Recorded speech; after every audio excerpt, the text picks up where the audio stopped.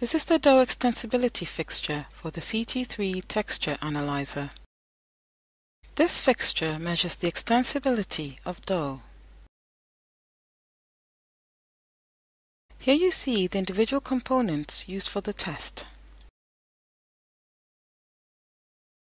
To set up the test, apply some oil to the surface of the base plate. This will keep the dough from sticking to the blocks.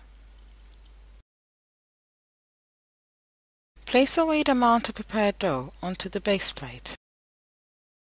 The dough should be no thicker than 5 mm. Now place a groove plate, also known as the cutting plate, onto the dough. Compress the dough with the cutting plate before placing the blocks into the dough press.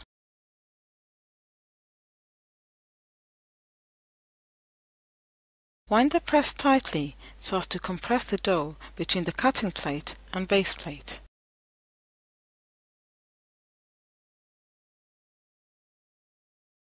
Trim the excess dough carefully with a scalpel.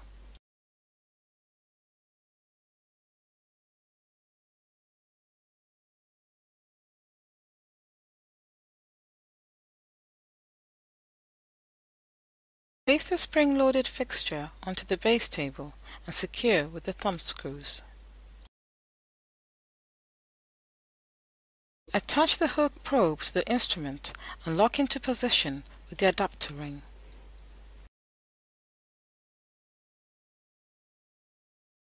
Lower the instrument arm and align the hook probe with the fixture so that the probe can penetrate the fixture without contact. Once the alignment is complete, tighten the thumb nuts of the base table. Carefully remove the dough from the press. Remove the sample plate from the Kieffer fixture by pushing down the lever of the spring-loaded clamp.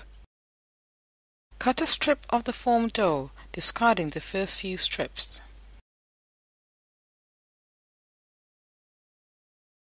Place the strip onto the markings of the sample plate. Care must be taken not to stretch the sample. Lower the lever of the Kieffer fixture. While holding the clamp in this position, insert the sample plate before gently releasing the lever. This test can now begin.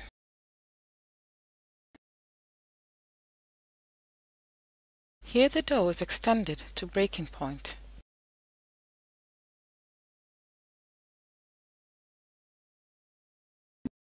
If you need further assistance, please contact us.